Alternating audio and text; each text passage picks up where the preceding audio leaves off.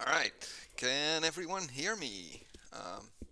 Just to be sure that I'm not too loud or too quiet, just shout in chat. All right, Tocqueville says yes, we can hear you. Very good, very good, very good, very good.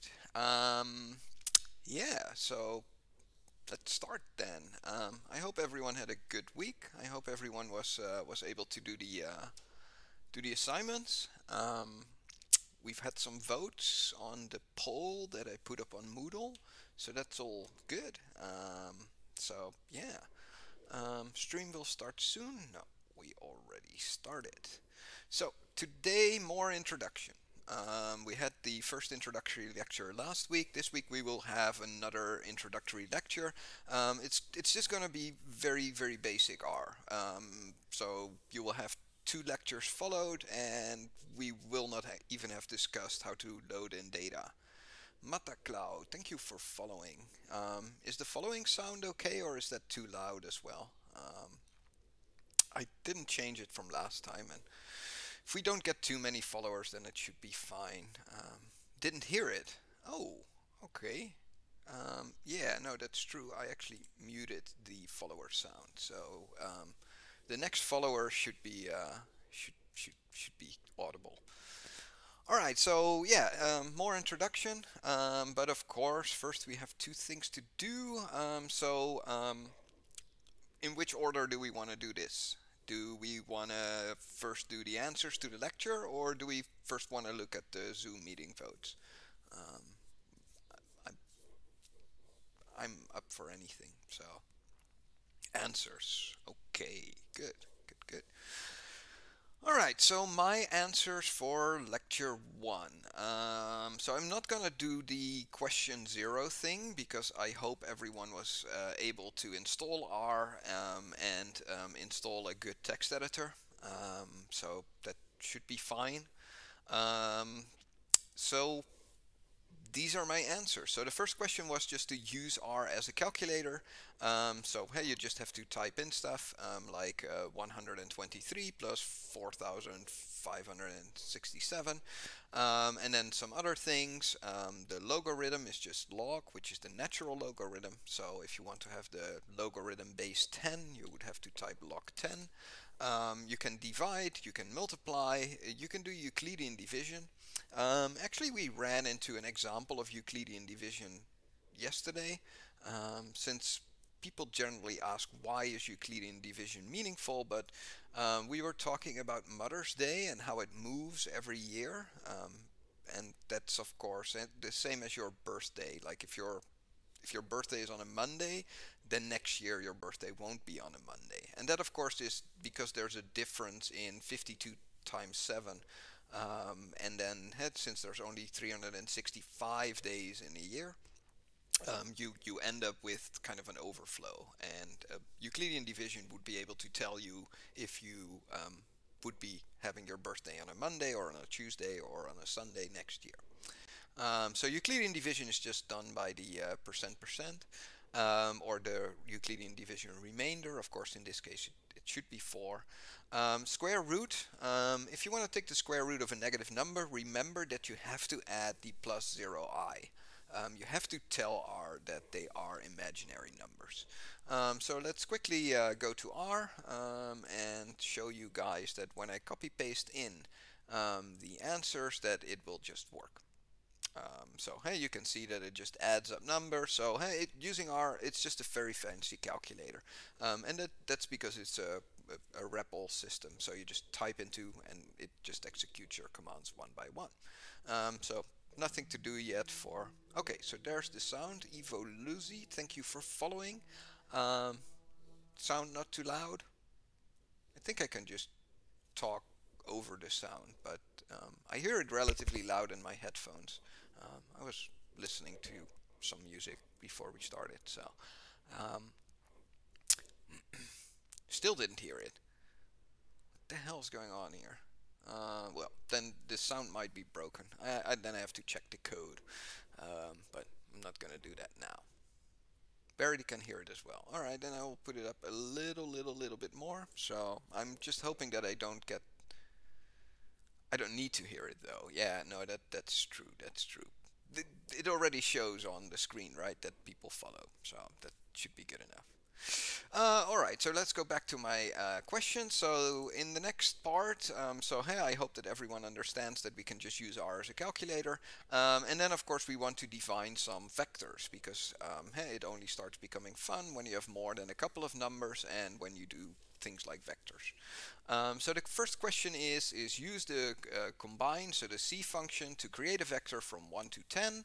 Of course, if you want to do it with the combine operator, then of course you have to specify all of the numbers independently. You don't really have to. You could answer this question like this as well, which is a little bit sneaky, but this would work as well. So, and then you don't have to type 1, 2, 3, 4, 5, 6, 7, 8, 9. But first question, just use the C function. So C is a function, so remember, functions you call using round brackets, not square brackets, round brackets.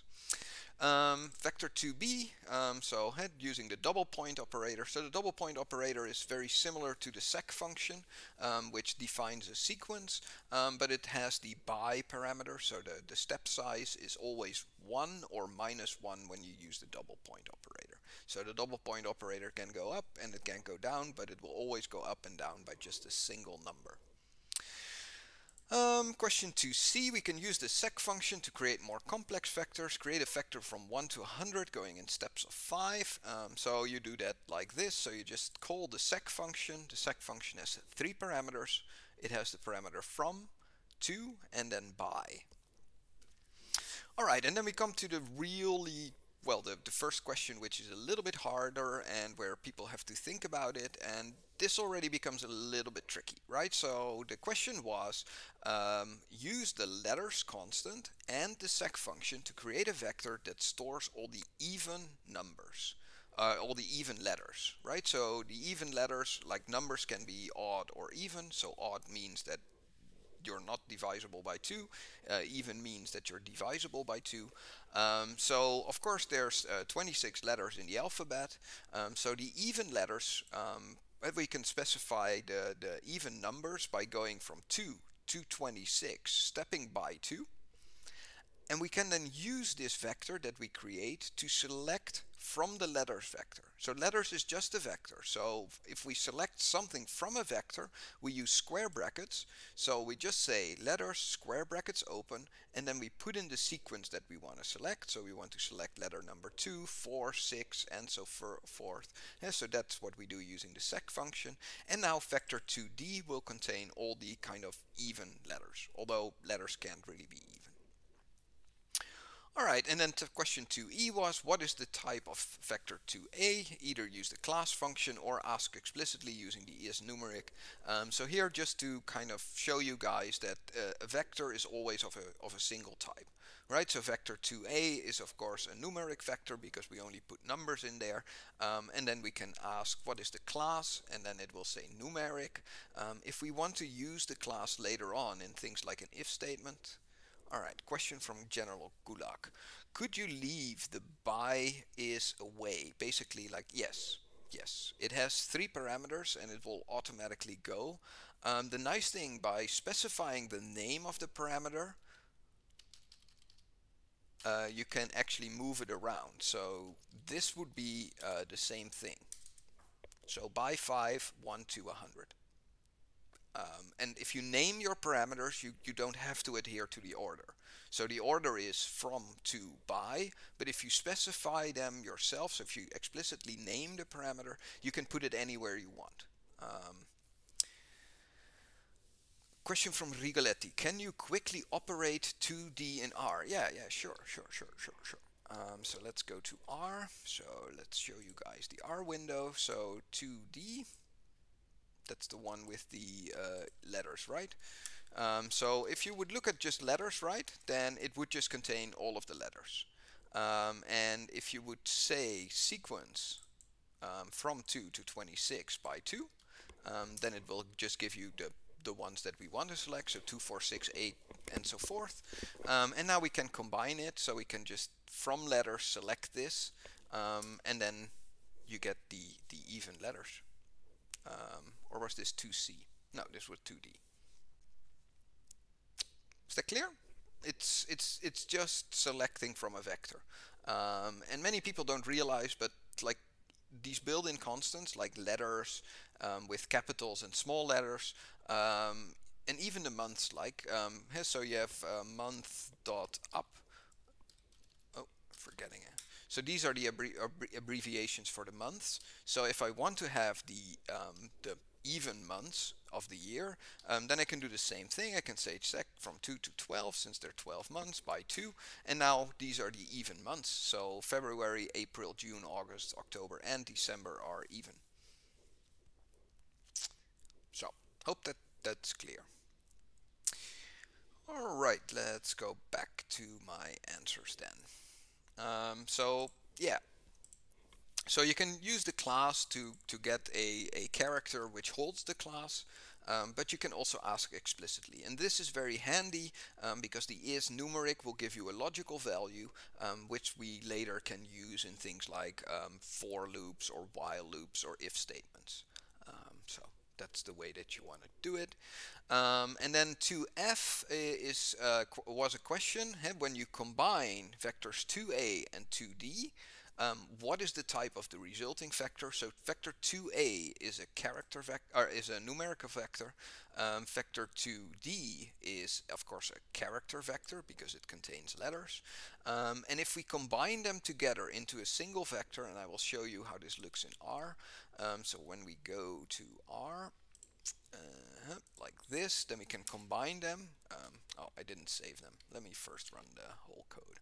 So defining all the 4 vectors. Alright, so now when we try to combine these 2 vectors into one, then what you will see is that now everything gets these double quotes surrounding it. So that means, because a character cannot be transformed into a numeric, R does it the other way, so it takes the numeric values and it then transforms them into kind of character values. And then of course when you combine them and then you ask for the class of it, and then of course the class of the whole vector gets upgraded to being a character vector. And that's the level or the layeredness of the type system. It will always try to put it in the lowest type, and in this case the lowest type is character, because numbers can be caught in a character vector, but the other way around is not possible. Alright, then the next assignment was a little bit matrices. So the matrices we can look. So the first question is we can use the matrix function to create a matrix, create a 10 by 10 matrix that holds the numbers 1 to 100. So of course we can just use the matrix function, and I'm just going to store this in variable 3a. So let's quickly move to R and define this matrix, and now when I type matrix 3a, of course, it will show me the matrix, right? So the first thing that we notice is that R fills matrices on a column-wise basis. So it first fills column 1, then it fills column 2. And then if you look at the help file of the matrix function, so question 3b, you see that there's a parameter called byrow. So if you use the byrow parameter, it fills it the other way around. So it first fills row number 1, then row number 2. So let's do that. So let's define matrix 3b. And now we're just going to say byrow is true. All small letters probably. And now when we look at matrix 3b, we now see that it filled it the other way around. So we just go byrow, like the parameter says. Alright, so question 3c, select the 5th column of matrix 3a and select the 5th row of matrix 3b. So of course these will be equal, so from matrix 3a I can select the 5th row by just saying 5th column, so comma 5, right? So I say give me all the rows and then only column number 5. So that's why I don't put anything here. I could put like 1, 2, the number of rows of matrix 3a, but this is kind of the default value, right? But so you don't have to specify that. You can just leave it empty. And usually for clarity I would put a space here, so just to make sure that it's obvious that you're selecting the column. Because in the indexing, you first have the rows and then you have the columns. So I generally tend to put a space there to kind of visually have the cue that I'm selecting all of the rows. So this is the fifth column from 3A and the fifth row from 3B, and of course that will be the same. So both of them are vectors, they are of length 10, and they contain numeric values. Alright, so then question 3B or 3D was, how can we translate matrix 3A into 3B? And here there was a little typo because there should be a hint, because the word here is how can we translate, and I didn't mean translate, but I meant transpose, because we looked at the transpose function. So if we would take matrix 3B and we would transpose matrix 3B, then instead of being now on a row-wise basis, it will now go to a column-wise matrix. So that means that when I transpose matrix 3B, it becomes identical to matrix 3A. And of course we can check that that is true. So I can just say is equal to, which is the double is, because a single is character is assigning 2. So we don't want to assign 2, but we just want to check. And then we can say matrix 3A. And now it will say true, true, true, true, true for all of the values in these matrices.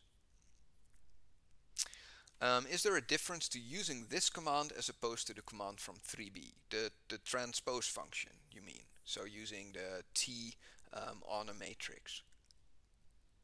Well, when you're defining your matrices yourself, you generally don't transpose them, so you make them in the correct format. But if you, it's often that when you're doing bioinformatics, right, or when you're doing just programming, then generally you get data which is in a certain format. And for example, you download data from a website online somewhere, and they might have the data in the opposite format as that you want. For example, if I look at matrix 3A, right, matrix 3A, right, and I want to calculate the correlation, right, so that would be a bad example because the correlation would be 1, I think, for each of them.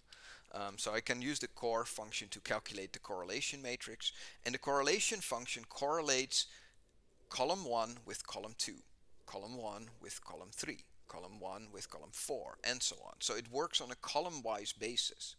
So if I want to get, let's just give some names to this thing.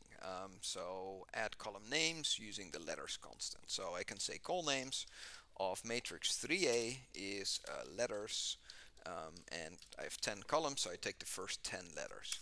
Right, so now when I look at matrix 3A, it now has letters on the top, and I could, for example, give it also row names.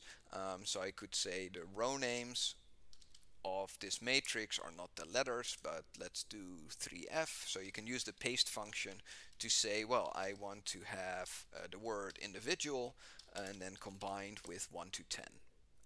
And if I would do this like this, without assigning it, then it would just say individual 1, 2, 3, 4, and so on. And of course I can do this, and as a little trick, right, if you already have written what you want and then want to assign it to something, you can also use the forward pointing arrow. So it just, the arrow just points to where you want to assign. So I can say something like this as well. So assign this, what I just created, into the column names of matrix 3A. And now when I look at matrix 3A, then you can see, right, that now I have column names and individuals here are in the rows. So imagine that I'm using the correlation function, but I actually want to have the correlation between individuals.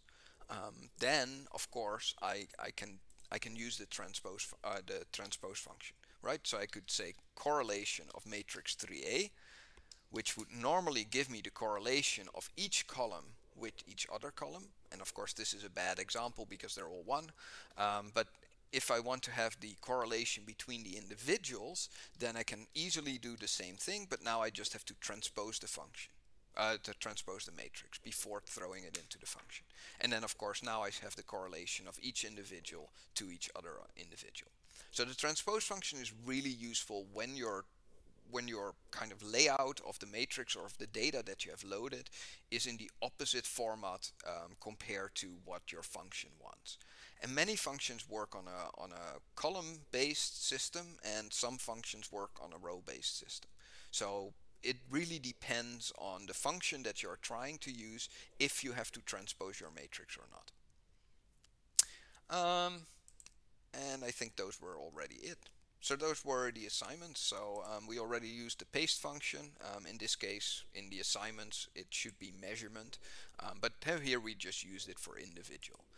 So as a little tip, the arrow can be turned around and you can assign stuff instead of having your variable arrow pointing in the variable and then what you want to assign to it. What is paste 0 good for? So paste 0 is the same as paste, but if you do paste right, then you can see that it automatically has a space between the first thing and the second thing that you're trying to paste. Paste 0 doesn't do the space, so it just pastes things together. So and of course so paste 0 is just defined as paste, where the separator is nothing. That's the only difference. So paste 0 is equal to paste, but it just said the default separator is different. So the default separator for paste is a space, and for paste 0 it's nothing. So it's an empty string like this. Any more questions?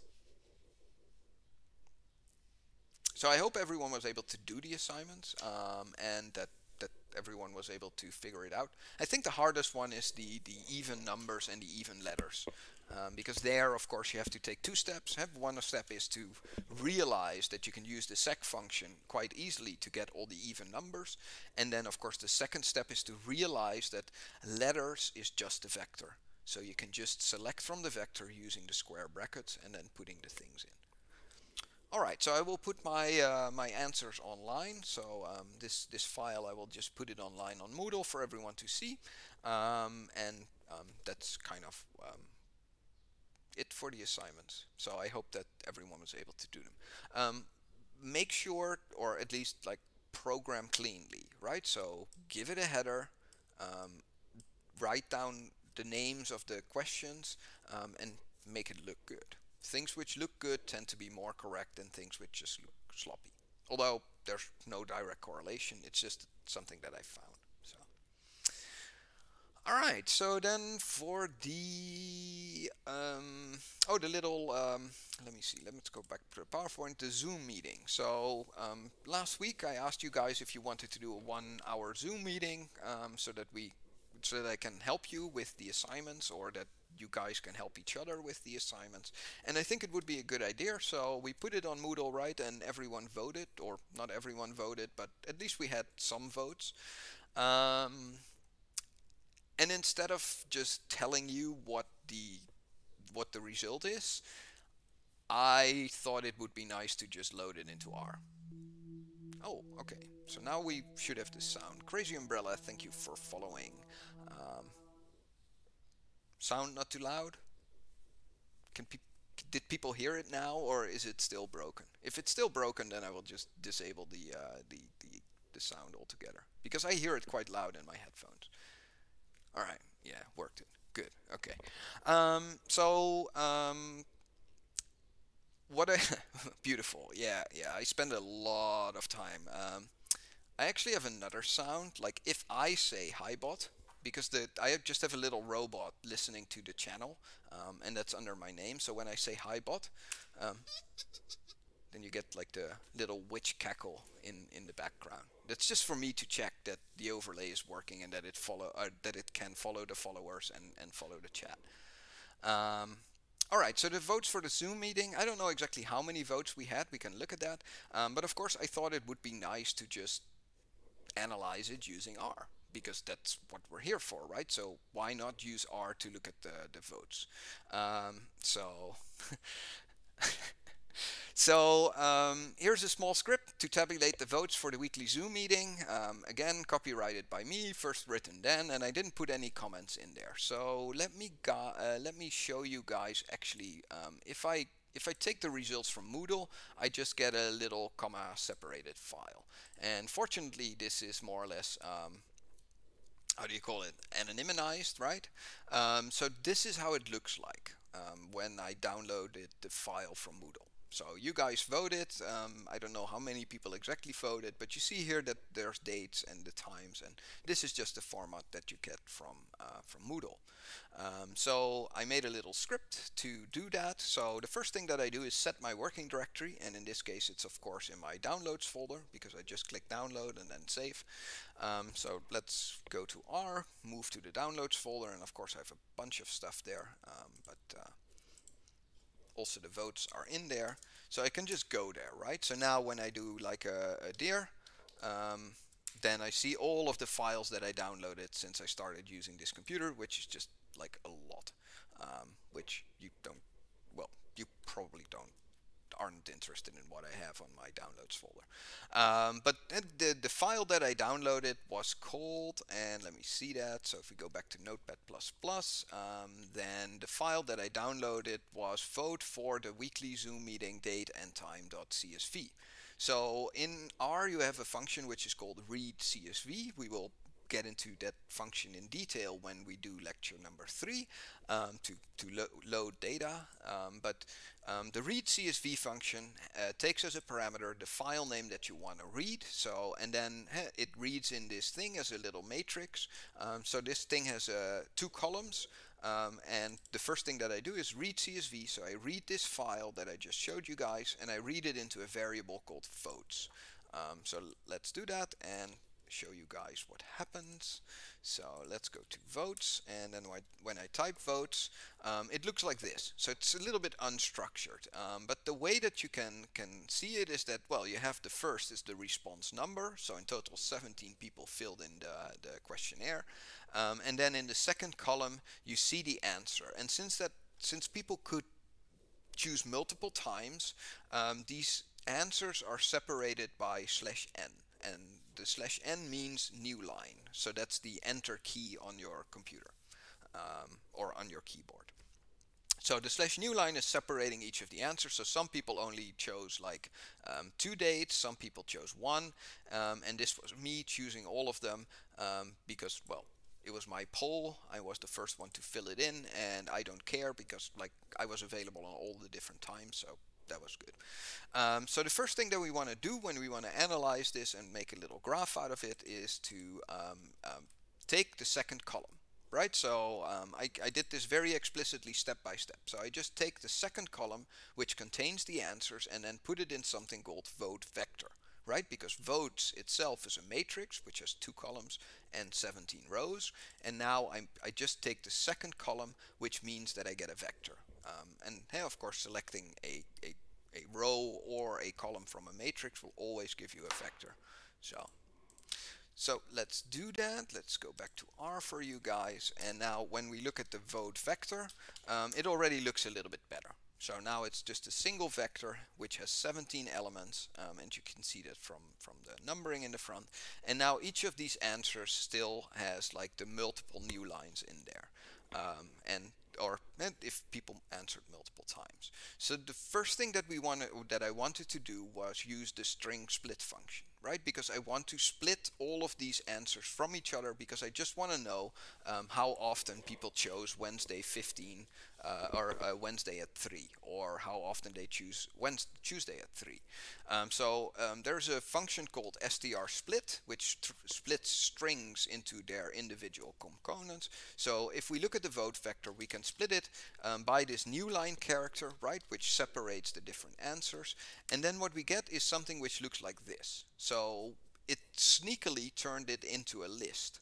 And you can see that it's a list by the double brackets, like I told you last week, because a list is something special, and because now at the first element of the list there is a vector, and this vector has a length of 6. So the first person who answered it gave 6 or selected 6 different options. The second person that answered it gave 2 different options or selected 2 different options. So, but I don't want to have it in a list. I want to have just everything in kind of one vector. So then I can use the unlist function. So the unlist function will take a list and then just put every element of the list behind each other. So if I do an unlist on this, if I do an unlist on the list that I just created by string splitting, then now it looks like this. And now you can see that we have all of the different votes, and now it's not clear that the first 6 came from the first user and then the next 2 came from the second user. But this is something that we can save. Let me look at my cheat sheet, and I saved it in something called separated votes. So the separated votes now just contains all of the individual answers that people gave, and we've kind of removed the fact that one person could give multiple answers. So now the only thing that left to do is to table this. So we can just make a table of this, and then R will take all of the elements and count how often each element occurs. So we see that there were 2 votes for Monday at 11, there were 4 votes for Monday at 3, and we see that we have a tie for Tuesday and Wednesday. So Tuesday at 3 and Wednesday at 3 had a tie. We can actually make it a little bit better, because we can actually just say box plot, no, not box plot, bar plot. Yeah, we can bar plot it, and we can create a nice bar plot showing the votes that people gave. So here you see the individual time points. Let me move it up so that no, it's a little bit too small, and a little bit more. Come on, axis. No, you can see that it doesn't have enough space to print this axis. So can I do that? No. Probably have to specify it. Well, it doesn't really change the size of the axis, but this was the voting layout if we wanted to show it in a bar graph. But Tuesday and Wednesday ended up being equal, but someone mailed me that they wanted to change their vote, which you couldn't because it's a vote once. So let me see what the change was. Yeah, so Scorita mailed me saying that why is the bar plot limited to 10 but the number of answers? It is? Oh, I didn't see that. Oh yeah, it doesn't have the full axis. Well, it's higher than 10, right? It's just a bar plot. I don't like the bar plot that much, but it's just, it doesn't have a real axis at the bottom either. And I try to actually make the axis a little bit smaller. So you could do the same thing like this. Cx is 0.7 to force all of the numbers, or force all of the letters being plotted to be smaller. And we'll get to that. And now you can see that at least this axis now has all of the different things. So CEX stands for the magnification of the point size. But the y-axis, I have no idea why it doesn't put the whole axis here. No idea. I know that I could probably do something like this to flip everything around. Now at least the y-axis is in the correct ordering, but not, or at least the correct way of reading the numbers. But now the bottom is not. But I don't know why it doesn't plot 11 or at least 12. No idea. I almost never use the bar plot function. If I want to have bar plots, I make them myself. So I just use the standard plot function and just draw the bars myself. But Scorita wanted to change her vote, and she says that she voted for Wednesday, but she would like to change it to Tuesday afternoon. So that means that we will have the Zoom meeting at Tuesday afternoon, because if we subtract one vote from Wednesday and put it onto Tuesday afternoon, then Tuesday wins by a margin of 2.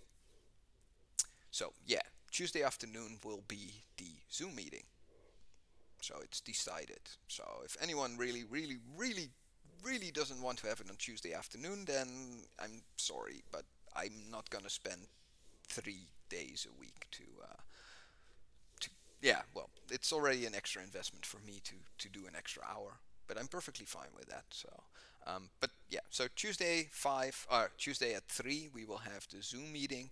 I will put the Zoom link on Moodle so that everyone can just click the Zoom Moodle link and then just go there. And again, if you have any issues with that, just send me an email. All right, so the Zoom meeting, Tuesdays.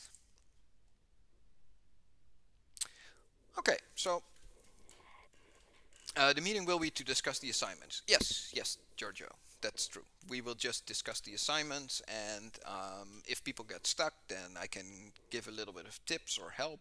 And the nice thing is that I mean, there are not any additional info which we miss if we cannot participate. No. It's just to have you guys so that, hey, if you get stuck, hey, because like the assignments come online on today, so hey, you can then work during the weekend on the assignments. But it's always annoying if you get stuck, that you have to wait the whole week before you see the answers to the lecture. So the idea is that when on Wednesday you're still stuck, or sorry, Tuesday, when you're stuck, then on Tuesday we can have like a 1-hour meeting and help people so that on Wednesday they still have time to finish the rest of the assignment. But I'm not gonna give a lecture or put stuff for the exam into the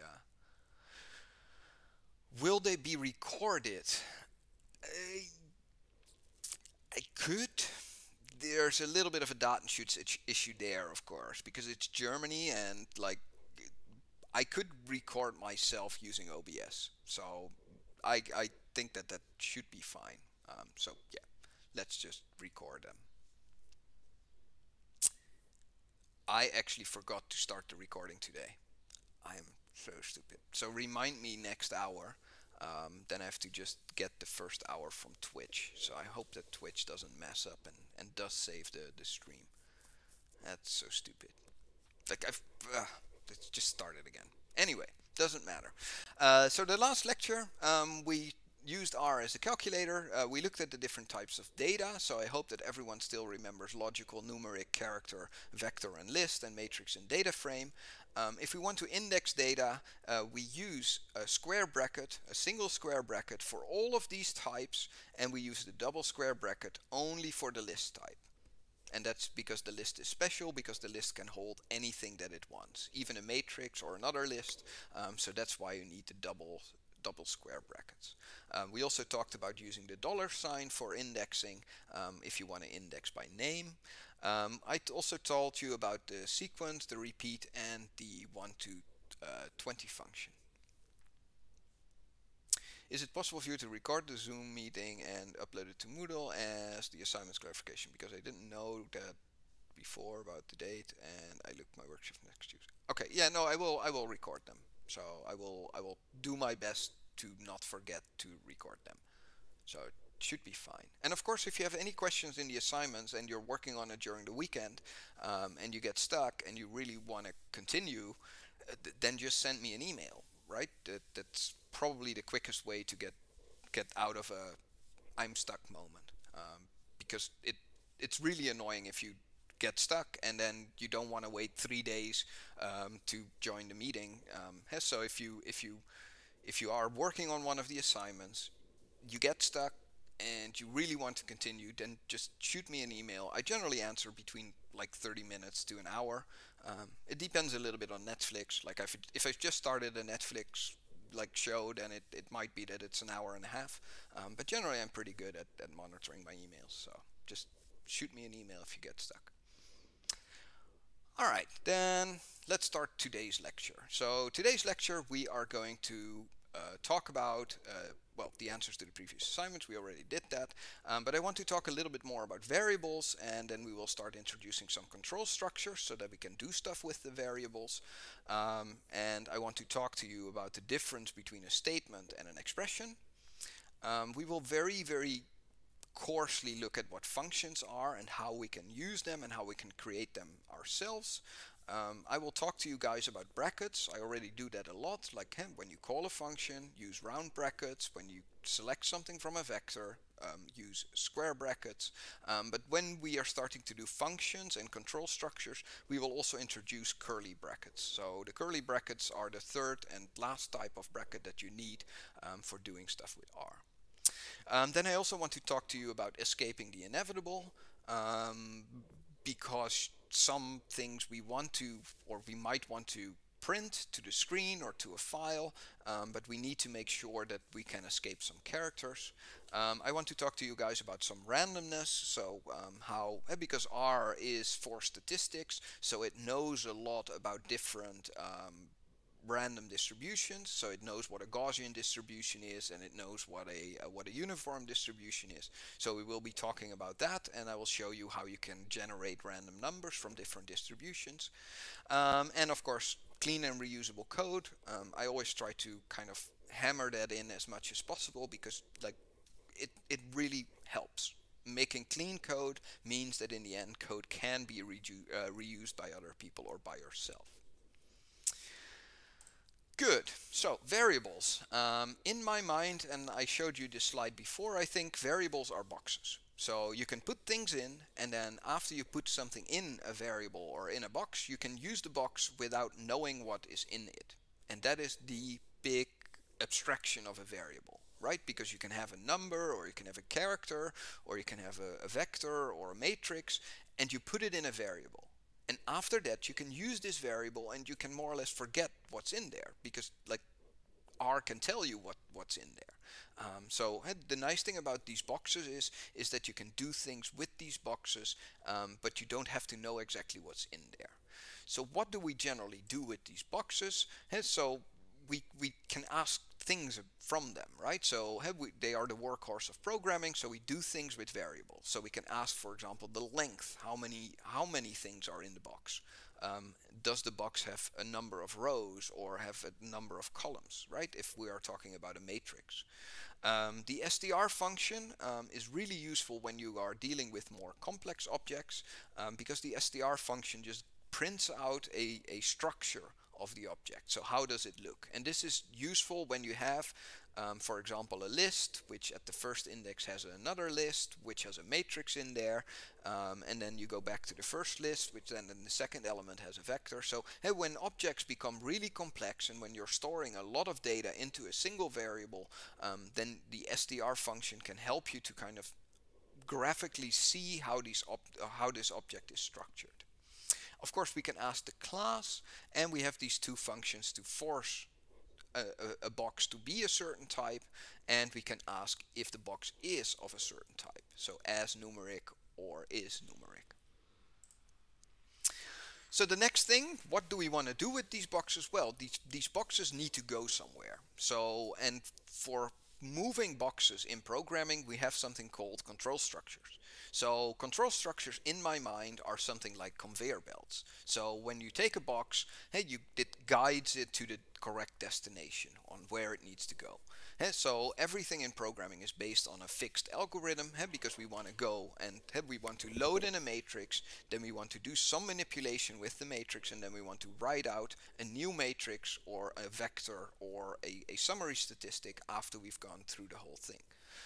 And of course, this algorithm that we are designing contains two very important control structures.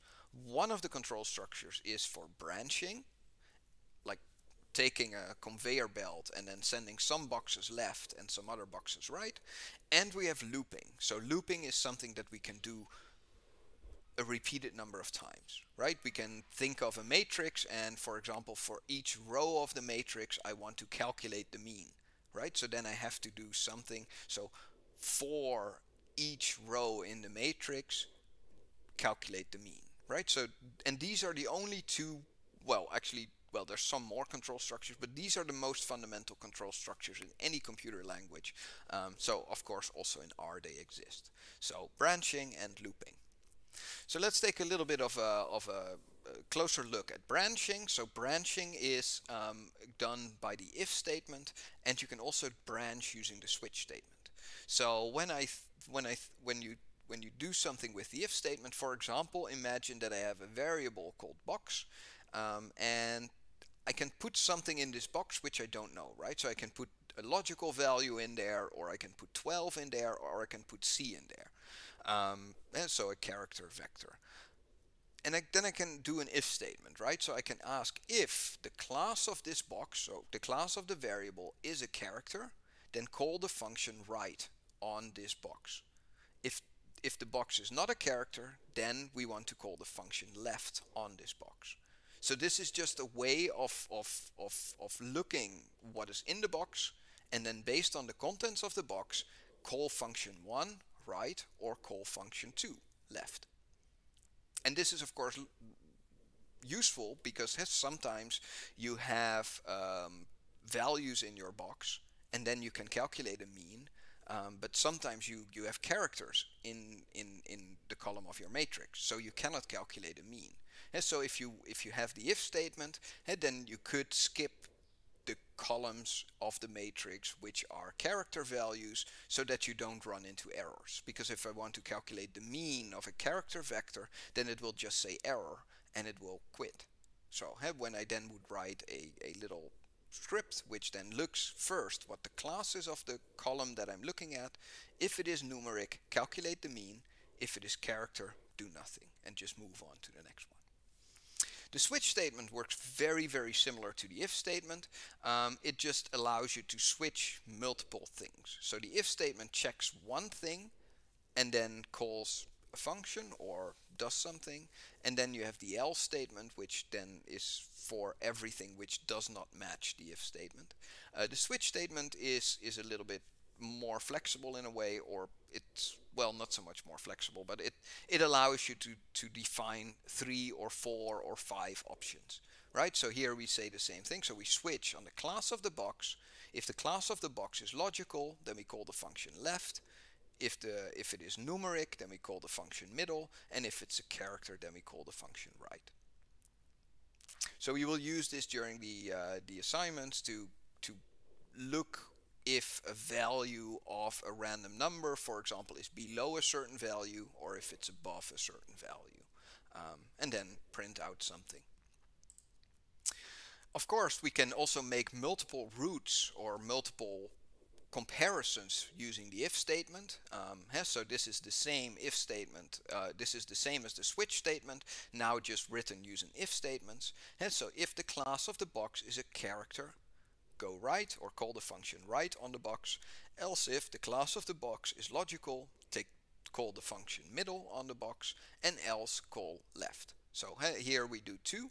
Of course, this is not exactly identical to the switch statement because the switch statement makes all of the character boxes go right, but it doesn't have anything for a matrix, for example.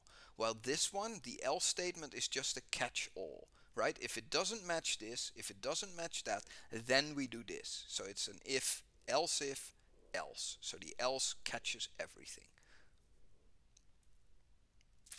Alright, so you can of course use if statements for comparison. So I can say if some variable x is smaller than 5. And so if x is a single number, then this works perfectly fine. And then we can, for example, say print x is smaller than 5. We can also compare two variables to see if variable x is smaller than y, and this works for single numbers.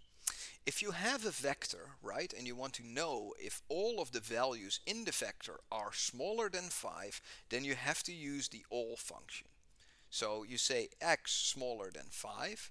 So now it will compare every element of x, or every element in vector x, to the number 5, and if it is lower, then it will return true. So in the end you get, if you have three elements in your vector, it will say true, true, true if they're all lower than 5. Or if the second one is higher than 5, then it will say true, false, true. So the all statement you can use to kind of flatten these things into a single true or false. So if all of them are smaller than 5, then it prints, and otherwise it just skips this statement altogether. If you want to check if there is any number, so if one of the 3 numbers in your vector is smaller than 5, then you can use any. So all is to make sure that everything is true, and any, that means that at least one of them is true. Alright, so that's the if statement. It's just comparison. And based on the comparison, you can do A or you can do B. If you have the else if statement, then you could do 3 things or 4 things or 5 things. You can add as many else if statements as you want. Alright, so for, while, and repeat. So this is looping. So looping is like this. For example, I have a variable called box and I put 1,000 in there. And then I do a for statement, so I say for x in 1 to 10, take the variable box, subtract the current value from x, and then put it back into the box. So when R hits this piece of code, the first time it will do 1,000 minus 1 and then put 999 back in. Then it will recognize that it still needs to do 2, 3, 4, all the way up to 10. So then it executes the same statement again. Now with x having the value 2. So it takes 999 minus 2 is 997. Then it executes the statement again. 997 minus 3 is 994. Then it executes the statement again. So it just continues the statement. So you can do the statement once, you can do it twice, but in this case we are doing it 10 times. So the for loop is when you know how often you need to do something.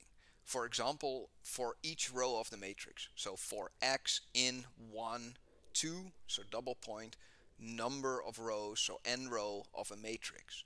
Because now you know how many rows the matrix has. If you do not know how many rows there are, or if you want to repeat something until a certain condition is reached, then you have to use a while statement. So a while statement is a slightly more complex than the for statement, because you have to define this variable x yourself. Here in the for statement we are defining x. But here in the while statement I have to do that beforehand. So this is the exact same thing as the for statement. You can see that it's almost twice as long, but it does the same thing. But the advantage of using a while statement is that you can use it without knowing your bounds, so to speak. So if you don't know how many rows there are in a matrix, well, that's not really something that occurs. But you could do something while something is true, right? I have a sensor, and this sensor measures temperature, and while the temperature is below 30 degrees Celsius, do something, for example, add the temperature to a plot. But I don't know how long the temperature will be below 30 degrees Celsius. It could be like 1 day, but it could be an hour, it could be like 30 seconds. And so the while statement allows you to loop an undefined or an undetermined number of times, which also allows you to loop forever, which is really annoying in R because it won't tell you that it's looping forever, and you can wait like minutes until you get the output. But this does the same thing. So we define our box again, then we define a variable called takeout, which sneakily is of course similar to the x variable that we have here.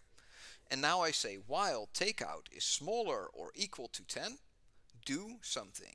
So I do the same statement, so box minus takeout is box, and now I have to remember that I have to increase the value by 1. So I say takeout is takeout plus 1. And of course this statement here is the same as what happens here. So x in 1 to 10, takeout is takeout plus 1. And then I compare if the takeout value is smaller or equal to 10. If not, then it executes the statement again. Or if this is true, it executes the statement again. If this is not true, then it just continues with the rest of the statement. The repeat statement is also there. I never use the repeat statement, so just forget about it. It's there. You can, and there's also a do while and stuff. But everything you can, everything that you ever wanted to do in programming, you can do with a for loop or you can do with a while loop. So the for loop allows you to iterate between known bounds. If you have unknown bounds because you don't know how long something will, or how often you have to do something, then you can use a while statement. And then usually I say at this slide, that's it. There's nothing more to programming. If you know what a variable is, if you know what a control structure is, and you can write an if statement and you can write a for statement, then you can program anything, because your CPU in the computer does not know anything more than this. It knows what a variable is, it can do branching based on ifs, and it knows how to do a looping statement like a for or a while. And there's nothing more. Everything that we will see from this point on can be expressed by these three very basic concepts: variables, branching, and looping. There's nothing else. Good.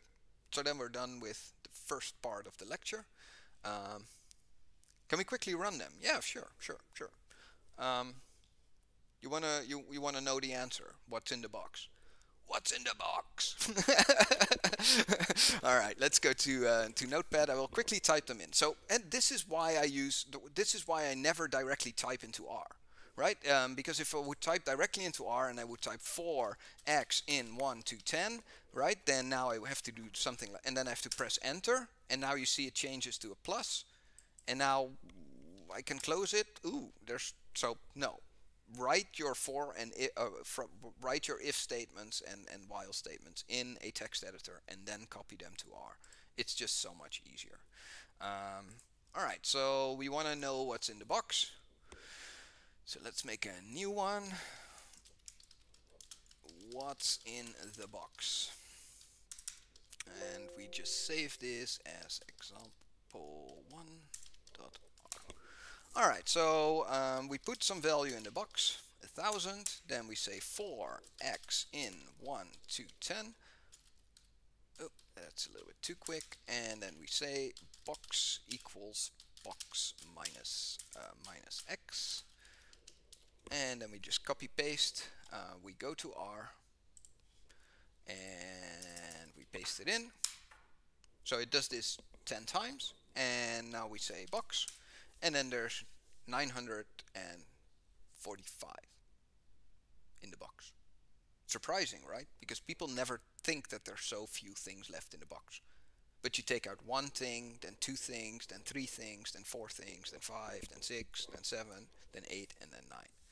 The while statement works exactly the same. So the while statement is the same. So we have box again being 1000. Then we say while, and we have to define our own iterator. So generally you would use I or X. So let's use X, right? So X is 1, so while X is smaller than or equal to 10, what do we want to do? We want to say box is box minus X, and then X is X plus 1. If I don't do this, if I don't submit this line, it will run forever and ever and ever, and will never stop. So you have to increase X, right? Otherwise X will just be 1. So it will take 1 out of the box, then it will take 1 out of the box. But since X will never be larger than 10, it will never stop. So let's just copy paste this in. So let me move you guys to the R window again. Same thing, and of course the box also contains 945. That's it. And of course the if statement, I can show you an if statement. So runIf will give you a random number. Give me one random number, right? So every time that I run this, it will give me a different random number. These random numbers will be between 0 and 1. So if I go then to my Notepad++ window, I can say, well, if runIf 1 smaller than 0.5, cut, and just print the word smaller, add a new line. So here I'm using the /n to press the enter key, or programmatically press the enter key. So when I take this piece of code, right, then when I run it in R, around half of the time this should say smaller, and sometimes it won't say anything, right, because it's not, the number that it drew is not smaller than 0.5. And of course, like kind of half of the time it will say smaller. Good. All right, then I'm gonna do a short break.